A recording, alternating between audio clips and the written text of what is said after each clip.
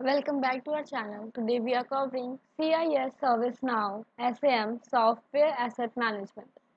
To find the complete list of questions and answers, please go to the playlist link provided in the description. Our team is working hard to keep the content up to date. If you find this video helpful, let us know in the comment. We really appreciate if you like and subscribe to our channel. Today's question is: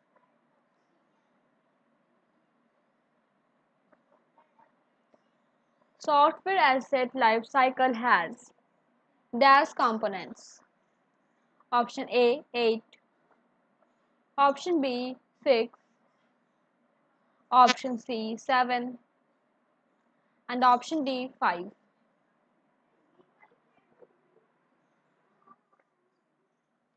The correct answer is option A.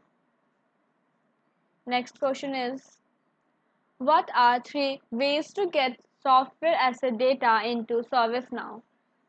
Option A clone, background, script, discovery. Option B import data, plugin, clone.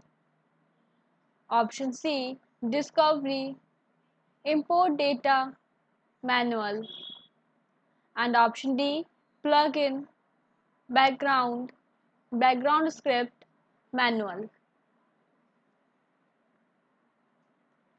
The correct answer is option C. Next question is: which of the following data elements are key to an effective software asset management practice within ServiceNow? Choose four options. Option A software allocations. Option B software models. Option C foundation data. Option D software contracts. And option E software entitlements. The correct answer is option A, B, C, and E. Moving to the next question: which discovery sources are recommended by ServiceNow to populate ServiceNow software installation table?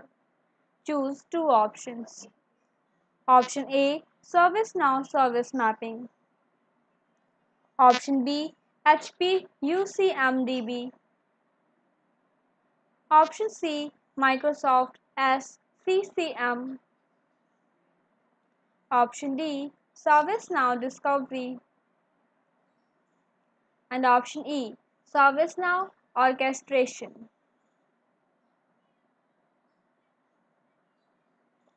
The correct answer is option A and D. Next question is: when receiving an order, which data point is mandatory? Option A assigned to. Option B cost. Option C asset tag. And option D serial number.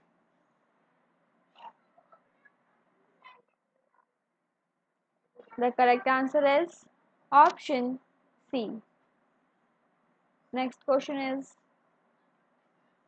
which of the following license metrics require allocations in order to maintain compliance? Choose two options. Option A per core. Option B per user. Option C per name device. Option D per named user. Option E per core with CAL. Option F per application instance. And option G named user plus.